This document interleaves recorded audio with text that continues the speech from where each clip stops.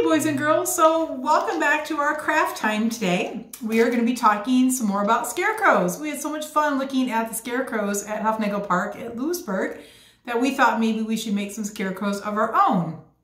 And you can put these in your home, you can put them outside if you want.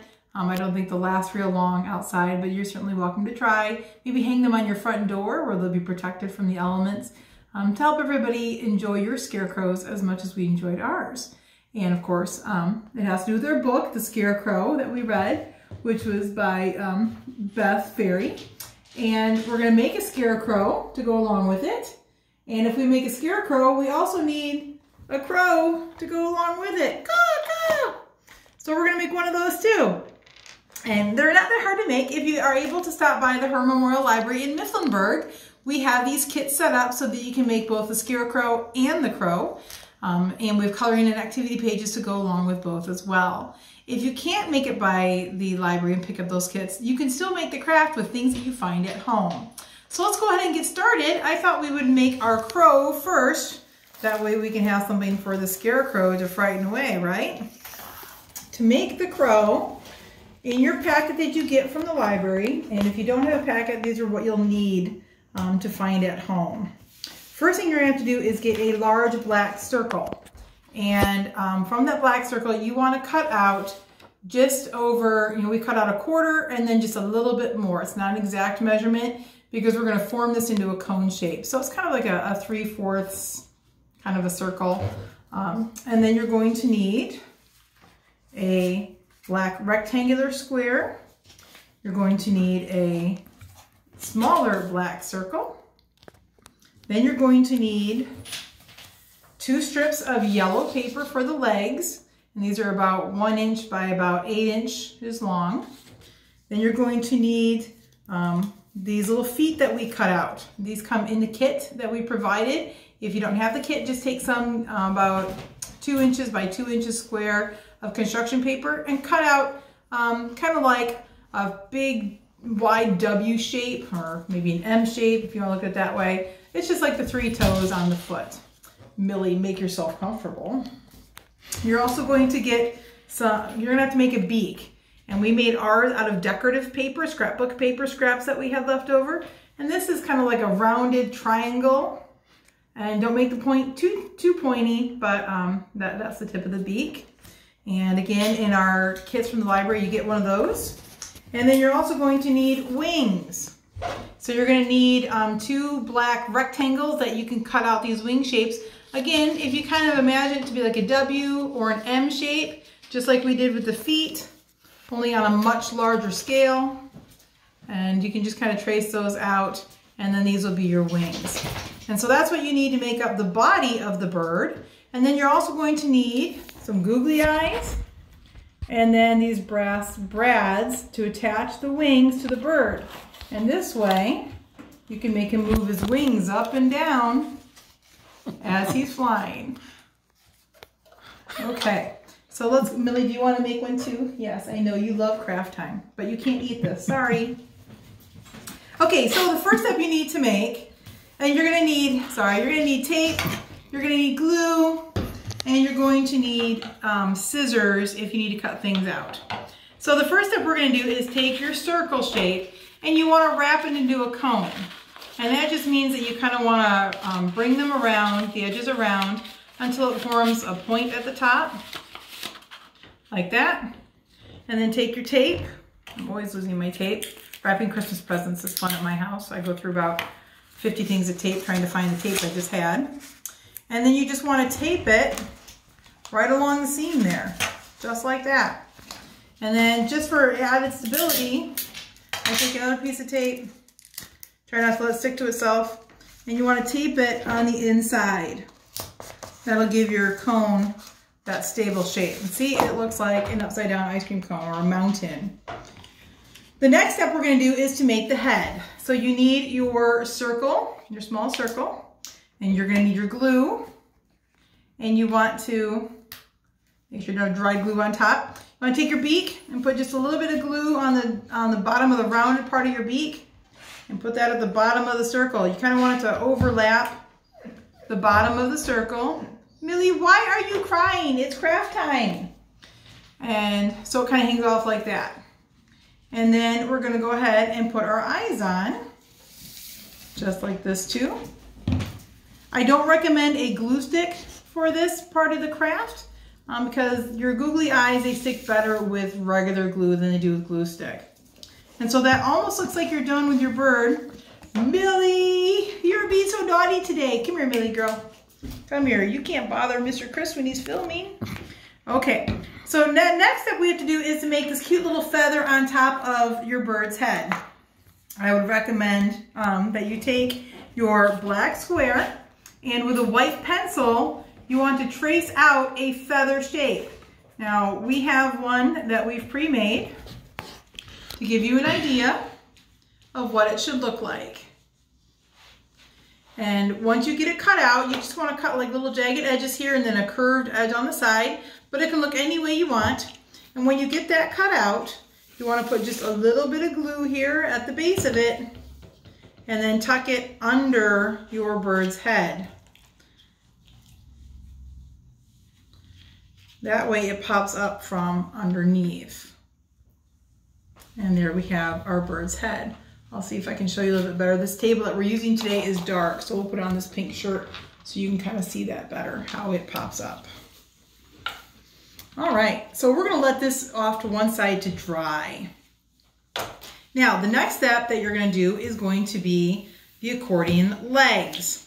So take your yellow strips of paper and you just want to accordion fold these back and forth and back and forth and back and forth. As you can tell, I'm doing it not quite an inch wide. You can make them as small or as wide as you like. This is really good for those little preschool fingers to be doing.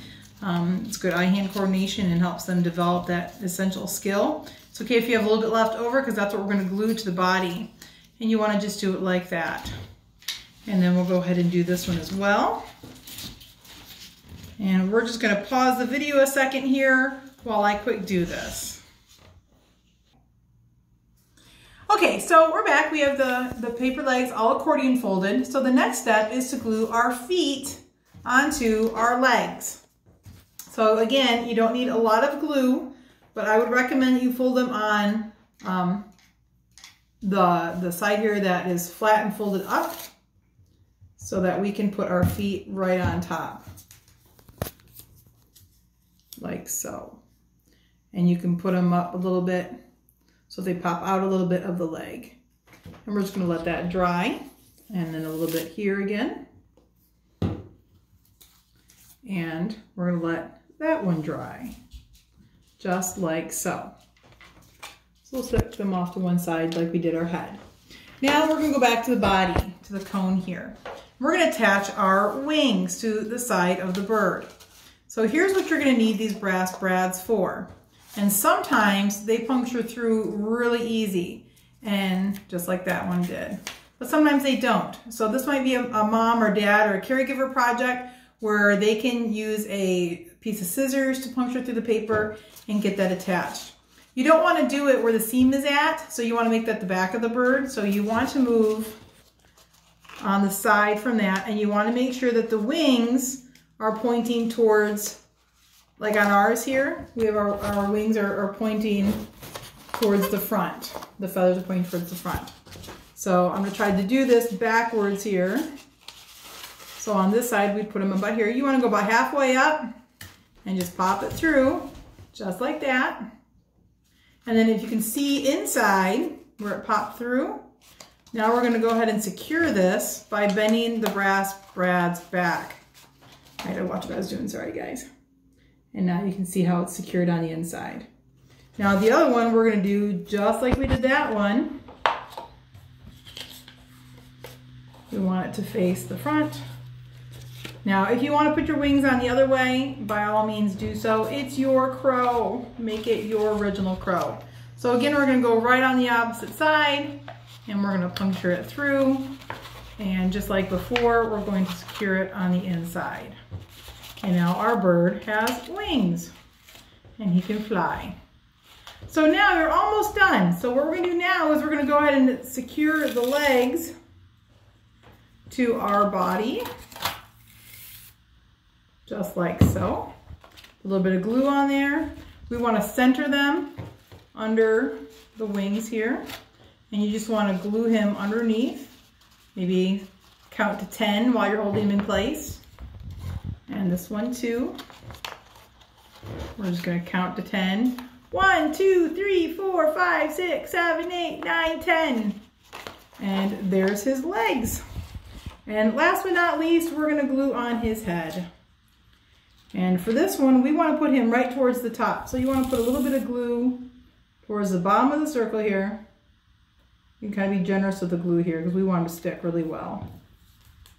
And we're going to push him on here. And we're going to count to 10 again. Maybe we should do it in Spanish this time. 1, 2, 3, 4, 5, 6, 7, 8, 9, 10. Yay! And look, there he sits. Isn't he cute? I don't know why anybody would want to scare such a cute bird away, but there you have it. So there's your cute little crow. But we do need to build a scarecrow to go with him. So we're going to go ahead and work on that today. Next, again at the library we had these kits pre-made. Each kit comes with a brown paper bag. It also comes with a brown hat, an orange nose, 2 pink cheeks, and some scrapbook paper for the brim of the hat. Everything else we need you to provide to make this craft. You're going to need yellow paint and a paintbrush. I like the foam brushes for this craft, but you can use regular brushes.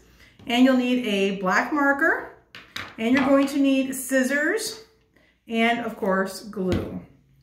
And you're going to need a stapler. So let's go ahead and get started on this one. The first thing you want to do with your paper bag is paint it. We have to paint the top part of the bag, and this is the hardest part of the craft. You need a lot of patience to do this. It takes some time, but you just want to put some paint on there, and then you just want to start painting away. Painting away. And you want to paint up to about a line here. My paintbrush is falling apart. You want to paint up to a line here. You don't want to go too far down. About 1/3 of the way is sufficient. And as you can see, it's going to take an awful lot of paint to make this a bright yellow color. So what you're going to be doing is repeating this step over and over. I think I did 3 coats of paint on mine to get it nice and bright. So you have to let it dry and then come back and do it again. And that's how we do that one. As you can see, I didn't go all the way down. It's a little farther than 1/3, but that's okay. We'll make that short. He'll be a little bit of a shorter scarecrow. When that's all done and dry and you got it as yellow as you want it, you have to flip the bag over and do it all over again on this side. Let me show you an example of one that we did. So here's one that we painted, and then we turned it over and painted it on this side. And as you can see, they're all dry. Now I will tell you that when you paint these bags, they get stiff and sometimes they stick to each other. So be real careful and gentle when you're separating them, that you don't tear the bag yet. We're gonna get to that. So once you've decided how you want to do it, here's one where we let it dry, and then we have to paint the other side. So it takes some time. That step takes the longest, and you'll need patience. So once you have it all done and painted and dry, the next step you have to do is to figure out where you want to put your face. Do you want to use this side of the bag, or are you going to use this side of the bag? It doesn't matter because we're going to be opening the bag up. So you'll have equal space. So maybe your bag like this one has got a folding flaw in it that you don't want. You could do this side. Or maybe you like that folding flaw because it gives your scarecrow personality. So you can use whichever side you like. And the first step that you want to do though is you need to draw some eyes, which I just are going to make with little U's here. And we're going to put some eyelashes on him like so. And then we're going to make our smiley face, and you can make any kind of smile that you like. We kind of did a funny little U-shaped motion like this, and then we just put some stitches in because scarecrows are usually made out of leftover fabric. And you would put little stitches in to keep your smiles and your embellishments in place. Next, we're gonna go ahead and glue on our nose, which of course goes right in the middle. And if you want to use a glue stick for these, you can. These will stick pretty good with either regular glue or a glue stick. And then glue your cheeks on, just like so. Isn't he cute? Then we're going to go ahead and take our scissors and we're going to cut him up here because this is what makes his hair. And you want to cut all the way down to that line that you painted.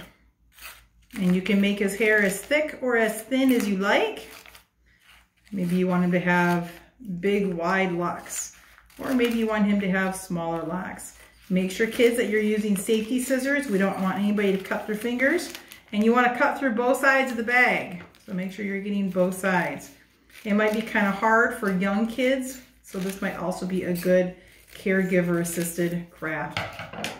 Okay, so once you have them all cut, now we have to open up our bag.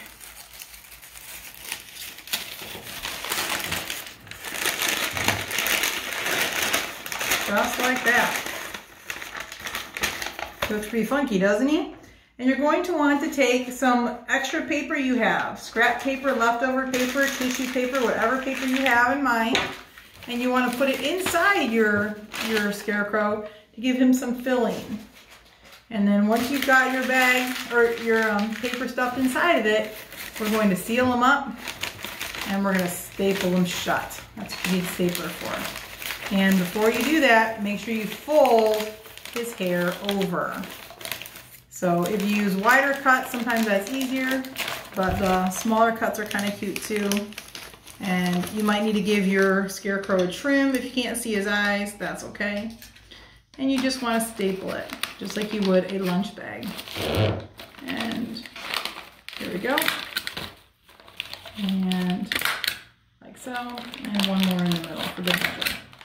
Okay, so let me take a look at my hair here. He's kind of covering our eyes a bit, isn't he? So maybe we'll give him a little bit of a trim here. We want to be able to see our scarecrow.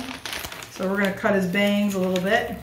And we'll kind of come in at an angle and cut him kind of goofy and silly because he's a scarecrow. And we'll cut some of these here. We don't mind a bad haircut, do we? Kids, don't cut your own hair at home. That'll make your parents upset. And then you can fold some of the hair back too. Get him out of his eyes. And give him kind of a funky little look here. Nothing like playing cosmetologist with your scarecrow. And then once you get him how you want him, all funky and colored, now we're going to put the hat on him. And on the hat, you want to take your scrap paper brim, and we're going to put glue on that. And we're going to glue that on here like so.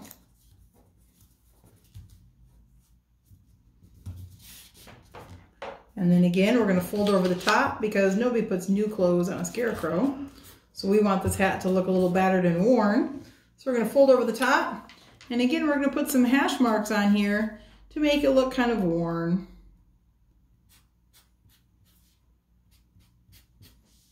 And maybe some lines here too, just to show that it's kind of beat up.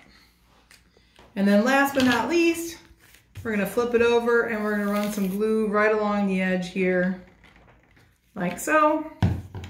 And we're going to glue our hat on top of our scarecrow, just like that.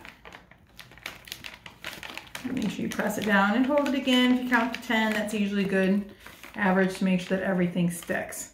He's really cute, isn't he? Just the head. If you want to stop there with your scarecrow at this point, you can. He's a nice tabletop decoration. Maybe for Thanksgiving, you want to use them for placeholders for the tables, and you can write your family member's name on here. You can write mom or dad or grandma and make them cute little placeholders. If you want to be really creative, you can even put treats inside, and it can be a take-home grab bag for kids at Thanksgiving. But if you want to make a full-fledged scarecrow like what we did, the next step that you're going to have to do is you need to get some paint sticks. And we're going to go ahead and undress my scarecrow here a minute so you can kind of see how we did this. We just got some paint sticks and we hot glue gunned them onto each other like so. And I put a little hole in the bottom of our paper bag to put it on the top like so, so it sits on top. And then I found some old doll clothes that I didn't even remember I had from when I was a little girl. And we just put those doll clothes on like so, and we rubber band it to the stick so they would stick. in order to make it. Oh, I just dropped his head off. See, he's not very secure.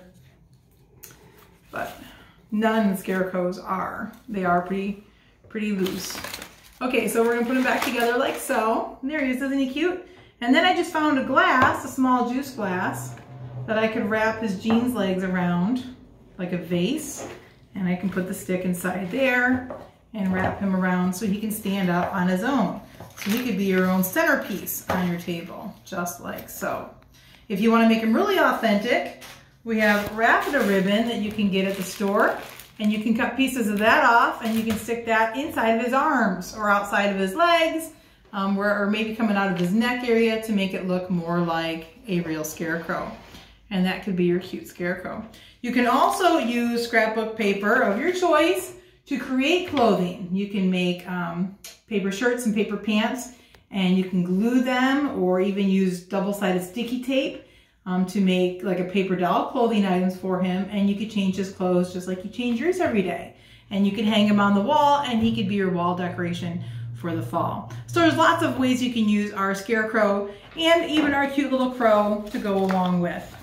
So we hope you enjoyed our crafts today, and we hope you enjoyed our book and our time out at Hufnagel Park. And we hope you come on down to her Memorial Library and see us. And we're open for browsing now, so you can wander through the stacks and get lost in a world of imagination and pick up some fun crafts to do while you're there. Take care, everybody. We'll see you next week. Bye.